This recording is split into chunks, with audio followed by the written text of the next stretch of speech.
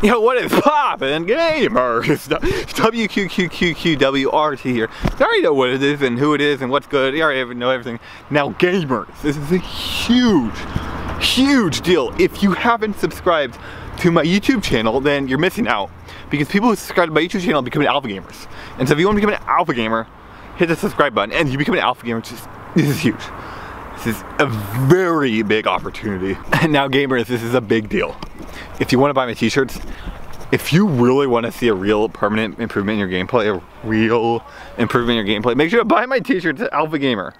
Teespring.com/WQshop. It's the best website in the world, and it allows you to buy t-shirts that say Alpha Gamer on them, and they also say my name on the back. It's pretty cool. It's a really good opportunity from WQ himself. It's a big deal. It's gonna improve your gameplay, permanently improve your gameplay. Now gamers, let's move on to the biggest news story of the day. So on my Twitter, I'm checking my likes. I get 99 new notifications every day. Like, wow, that's incredible, guys. So thanks for all the retweets and likes, guys. You guys are changing the world one step at a time. Now gamers, one person on my Twitter actually posted this image that they bought a fish hat, an orange fish hat. I'm like, well, that's kind of cool. And they named it WQQQWRT, like a real alpha gamer. Now this person is a real winner. See, this is actually in reference to my music video, you know, most dangerous music video in speedrunning. You know what's good, you guys already know. Yeah, this is a music video I made 2 years ago. It's a big deal, it's a game changer. A lot of people are like, wow, this is really good, this is really made. And you did it all organically, all yourself, you did all the editing yourself. You did the vocals yourself, like it's really good stuff. Like, hey, this is cool, can we get more of this? And yeah, this person actually liked my music videos so much that they bought their own fish hat. And actually, I don't even think it's a hat, but they put it on their head anyway. They know they break the rules. But yeah, big shout out to you, that's really awesome, that's really cool. And make sure that you let yourself know that you're a winner and you're winning and you're doing the biggest things in the world. So yeah, I actually wanted to talk about Narcissa Wright, the most controversial figure in speedrunning. One of the biggest people in all of speedrunning history. One of the biggest streamers of all time, actually. Narcissa, known as Cosmo, back when Cosmo was streaming a lot, was known as one of literally the biggest streamers on the whole Twitch platform, which is like huge. Had their own global emo, which is a great emo, and it's like, this was huge. This was actually game changing. Now then there was this transition, this transition period when Cosmo turned into Narcissa and things started to go downhill. I've always wondered, like, was this because Cosmo transitioned into Narcissa and then people hate the transgender stuff, and so they started not watching the new Narcissa, or was there like an internal struggle inside of Cosmo at the time, and then when he went through the transition, he was making a lot of bad decisions that coincided with the transition, and then people were just like, this is weird, like getting rid of the global emote. I felt like that actually what did hurt Cosmo or Narcissa's stock a lot. Now gamers, I would love to believe that the transitioning is what destroyed who was once known as Cosmo's career, Narcissa's career. Absolutely destroyed it. I would love to believe that because every single example where you look at someone who transitions in gaming, yeah, their career goes down the toilet. I would love to believe that, but there's a few people that have transitioned. Either they gained success off of it or their career didn't die. I'm thinking of Blair White and then Caitlyn Jenner. Blair White was like super trans and also very, what do you call it, conservative, and I think it's possible Blair White was like a counterculture thing, so that's why that didn't happen. But actually I don't think so, because like I used to watch Blair White videos and truthfully it just saw this person as a person. I just saw Blair White as a human being, as a person. They had ideas, you know. It didn't really like affect me too much. Now Blair White did get a ton of plastic surgery and he looks like a freak right now, so I do think that's bad, like in hindsight. The thing about Caitlyn Jenner is that Caitlyn Jenner is like way more mainstream than anybody in the gaming world, so it's like, maybe there's more going on. But let's go back to gaming. Let's go back to Narcissa. I would love to believe it's a trans thing, but I don't really think it was. I think a lot of it was just the bad decisions that Narcissa made in the past 3-4 years that just kept adding up. And we're going to talk about not speedrunning anymore, moving away from speedrunning to Smash 4, which was like a really bad call, and then also what happened with getting rid of the global emote, banning people in the chat, the constant weird, cringy like behaviors on stream, the very lazy, low-level content on stream. I mean, just doing 12-hour streams or like sleeping for 6 hours, like come on, no one's watching this garbage. So I think a lot of the problems with Narcissa and actually all the trans speedrunners, there's a lot I've seen, all the careers died, by the way, but I think all of them actually, it's just because they had like other problems in their head, like mental disorders or just problems in life, and then that kind of crept into their channel, and then I think that's actually what killed their channel. But I'm curious, they actually legitimately could just be the trans stuff. Like, truthfully, like, let's be real, let's be honest, yeah, it could just totally be the trans stuff, because from what I see, people don't like the trans stuff, they don't feel comfortable with it. The only people that say they're comfortable with the trans stuff are like really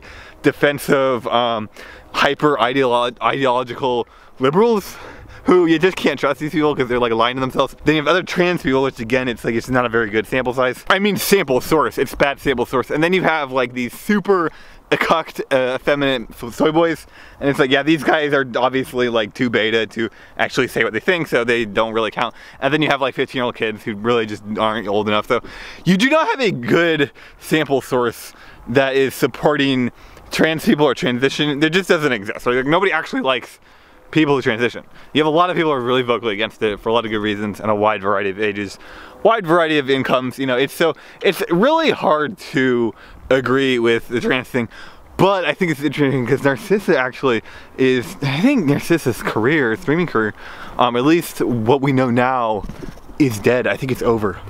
Yeah, it's been a while, guys. It's been like 3 years, I want to say 3 years, maybe like 3.5, but let's just go 3 years since about 2015 when all this really started. And yeah, this month, yesterday actually, Narcissa's bank account, so Narcissa streams on YouTube, and Narcissa has their own numerical bank account right there on the stream, and it says 1,500. Yesterday it said 2,500, and the past month it's been floating from about 29 to 25.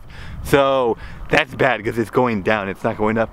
And then today it went down 1,000, which means that rent was due, utilities, you know, all that crap was due. So that went down 1,000, which means at this rate it's going to be about 1,400 or 1,500 or even 1,100 a month from now, and then rent's going to be due again, which means that this month and next month are really the last days that we're gonna see Narcissa streams. Now, Narcissa was trying to do blood sports to get their stream like jumped up, like boosted up, and it was doing pretty good. But the thing about YouTube is you just don't make money doing YouTube live streams. It's just no money. Like, nobody donates because Super Chat takes 30%. The subscriptions is awful. There's absolutely no culture for it. There's no scene. You can't get hosts from anybody. Like, it really sucks. So even if you get a few hundred viewers, it's not doing anything for you. Yo, guys, gamers! I've been playing a lot of RuneScape lately. I've actually been playing like 12, 13 hours of RuneScape past few days lately, and I found this tree. Totally looks like one of the trees I'm planting in RuneScape, which is pretty cool. So shout out, big shots to this tree. Yeah, look at that bad boy, it's growing. Like all gray and dead looking. You guys ever watch Lord of the Rings, that tree at the end of the Gandalf Tower? Yeah, it kind of looks like it. So yeah, it's actually on Narcissa's blood sports things, and it was interesting. It was okay. Yeah, you know what my end game. You know what my end game. I mean, let's get something real. Let's be real, okay? All right. All right. There's a significant transgender population in the speedrun community. Correct? We agree on that. It's probably higher than. It's at least pronounced. It's at least pronounced, if you right? pick like a random grouping of people, like basketball players or something, it's probably higher in speedrunning. Yes. What? Okay, but it's pronounced. It's at least pronounced, right? I mean, I'm pronounced. I'm pretty pronounced, but it's pretty pronounced, though, right? Okay. I agree. That's how I feel about it. I think a lot of people, and I think it has something to do with gaming and sitting in our rooms playing games. I don't know why. Who knows? I think it's a good thing. I like the gaming. I'm trying to turn people into alpha gamers. I'm trying to turn people into alpha gamers. I'm dead serious on that, though. And look, I'm gonna be real with everybody in my chat right now. The trans stuff, I'm not gonna stop talking about it on my YouTube channel. But I'm open to trans speedrunners, anyone, it doesn't matter, girls, guys, anyone, to becoming alpha gamers right now. I'm very open to it. I'm more than open to it. In fact, I'm making a lot of these people into alpha gamers, whether they want to or not. You know, I don't really have anything bad to say about Narcissa, actually. Like, the truth is, yeah, your channel's dead. Yeah, your brand is completely dead, and switching brands did, like, absolutely kill your success online. Yeah, that's true. But, you know, truthfully, hey, it happens. Things go to hell, and truthfully, with the way you think, it's probably going to happen anyway, because people do actions based on their understanding the world, right? Their actions don't create understanding. Your understanding creates action. So it's like, it's gonna happen in some way anyway. Might as well just go with it, which, hey, you know what? That sucks that you're probably gonna have to move back in with your parents, but you know what, maybe you'll be able to bounce back, maybe it'll be a good thing. Anyway, gamers, guys, I want to talk more about my gameplay theories, and so I think in the future, I've actually been revisiting a lot of them and like reestablishing a lot of my ideas.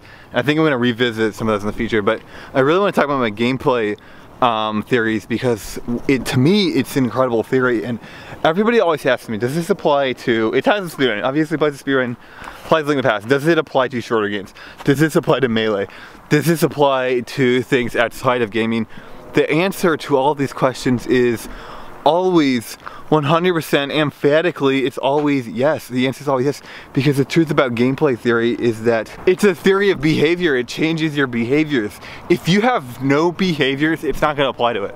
So if you just look at gambling, you can't naturalize gambling. You can't become better at gambling. This isn't even true. You actually can, because there's a lot of decisions, latent and explicit decisions that you have to make when it comes to gambling, like meta decisions. So like within the game, there's no decisions, but outside of the game, there are a lot of decisions. So yes, anything, literally anything that has behaviors, this is a theory that changes, doesn't necessarily improve your behaviors. It'll change your behaviors, but it changes your behaviors based on how you think. And so if you think smarter, if you think better, it will improve your behaviors. So the short answer is yes, it actually improves your behaviors. It makes you better at literally anything. As long as it's behavioral based. As long as there's behaviors, you can optimize them, you can naturalize them, you can make them more natural, make it more reliable, more consistent, better, smarter, faster. It's literally a theory that changes how you do behaviors, which changes your behaviors, changes your strategies, it changes everything. Anyway, guys, if you want a shortcut, buy my t-shirt at teespring.com/WQ shop, and you become alpha gamer. You become a real alpha gamer. But I'll see you guys later. Thanks for watching. Make sure to subscribe to my YouTube channel.